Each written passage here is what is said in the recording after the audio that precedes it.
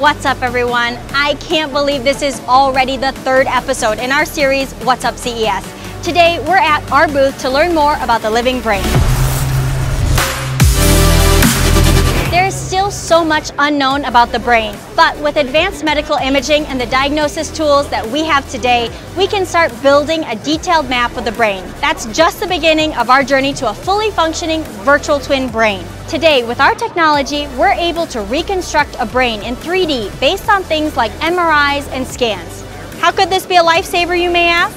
Let's go through some interesting real-world examples. Let's imagine we're talking about brain tumors here. A virtual twin of your brain can help assess the exact size and location of the mass, allowing your surgeons to evaluate the safest options and protect sensitive nearby regions.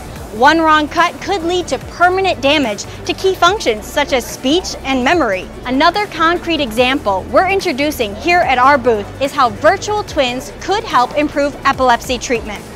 Epilepsy is a treatable disease, but it can be debilitating if treatment is not delivered at the right time or at the right location. For this to work, practitioners rely on sensors and probes to reconstruct a 3D map of the brain under seizing conditions.